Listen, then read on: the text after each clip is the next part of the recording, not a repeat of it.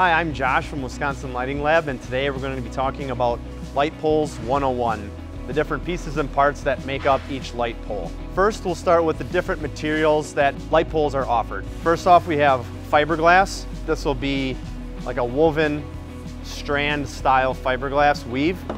Then we have steel. So this is a galvanized steel shaft.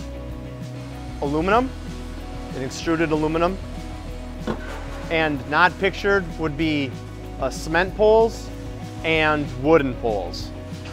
We don't offer those last two options, so we're not going to touch any more on those. Basically, a light pole is made up of several different parts. It starts with the base casting or base plate, depending on the application.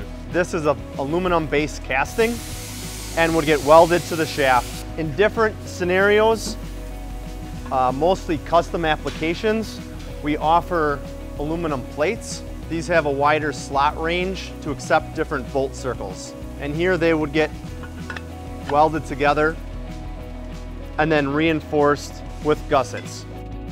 Moving up the pole, you will have a handhole cover and a handhole opening. If you look at this pole, you'll see the handhole opening and the cover would go over the top of that. This is allow the electrical contractors to access the electrical wires to make their connections from the fixtures from the wire coming out of the footing. Top of the pole would be covered with a top cap, a removable top cap, or a tenon, which would be welded to the top of the pole.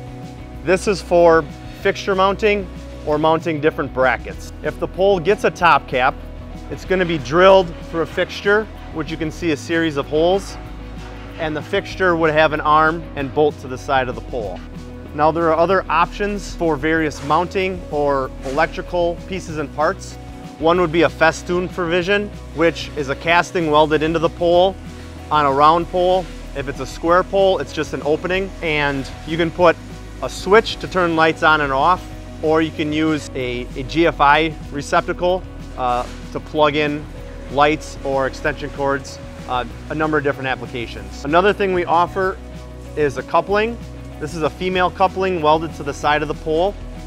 Contractors will use that to bring in their electrical conduit if the electrical wires are not coming up through the middle of the footing. Other times it's used near the top of the pole if they want to mount a camera or bring conduit in or wires from a fixture into the pole itself. We do a number of different sizes from 1/2 inch all the way up to 2 inch and in various locations.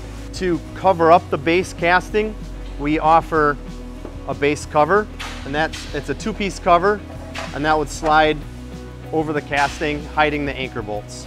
In the event that a pole needs a vibration dampener, we offer 2 different styles. One is going to be an internal factory installed vibration dampener and is slid into the pole and then mounted onto the side of the pole 2/3 of the way up with 2 bolts. So you'll see the heads of the bolts sticking out of the pole, but you won't see this.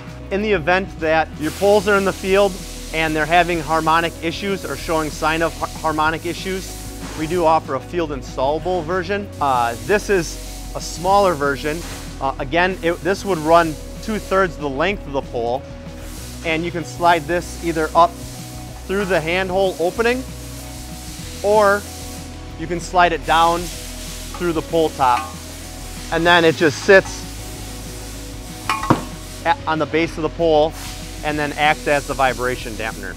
Anchoring the pole to the base are anchor bolts, and depending on the size of the pole, that'll depend on the size of the anchor bolt. For instance, here we have a 5/8 inch bolt for our smaller poles, and here we have a 1 inch anchor bolt for our larger poles. And these are for our aluminum poles. If you look into the larger steel poles, those go up to 1.25 inches, 1.5 inches. Even some of the taller sports poles will use a 2 inch by, I believe, 6 feet long is the longest anchor bolt that we offer. That covers most of Light Poles 101. Thank you.